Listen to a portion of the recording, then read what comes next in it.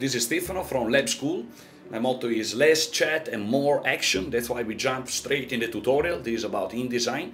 As you can see on my left hand side of the screen, I've created 5 paragraph style. One is for the software name.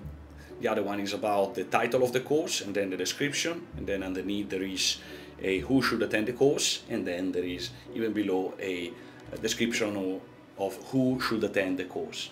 On the right hand side of my paragraph style panel, you see that there are 5 different styles applied: software, title, description, who, and who description.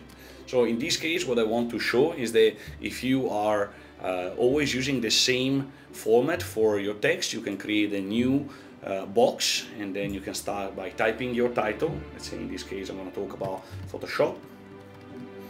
If I double click this text and I apply, for example, my software style, here we go, it will become the magenta text that is also on the left. But when I press enter and I start typing, you see that it maintains the same style. So that's not exactly what I want. So I'm gonna undo this one a couple of times, undo typing and undo apply selected style, and also undo typing one more time. I'm gonna use in this case, for this example, a menu type and then show hidden characters, so I'm able to keep track of the paragraphs just by glance. Yeah, you see that at the end of each paragraph it will add this paragraph character. Now I move back to the second frame here, and before to start typing this time, I'm gonna double click my software style here on the right, double click it, and you see that in the paragraph style options underneath we have next style. Next style helps me to automate the next style to choose, and for this one, since it's number 1 software, I'm going to choose number 2 title.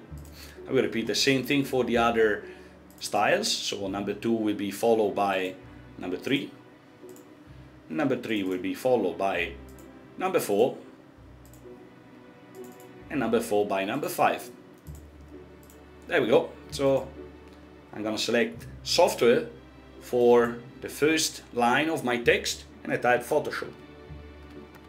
As I press enter, it will already start writing in the second style, which is title. As you can see on the right, is already selected. So I can write the title of the course. In this case we can say Photoshop Foundation. And when I press enter, it will apply the next style, which in this case is description. And I can start typing whatever I type. I press enter one more time, and there is the who should attend. I press enter one more time, and whatever I type will apply the same style, who description. I hope you enjoyed this tutorial. You can keep watching our tutorials on youtube.com/VoxLab SOVA, VoxLab School of Visual Arts, or on our website lab.edu.sg. Thanks for watching.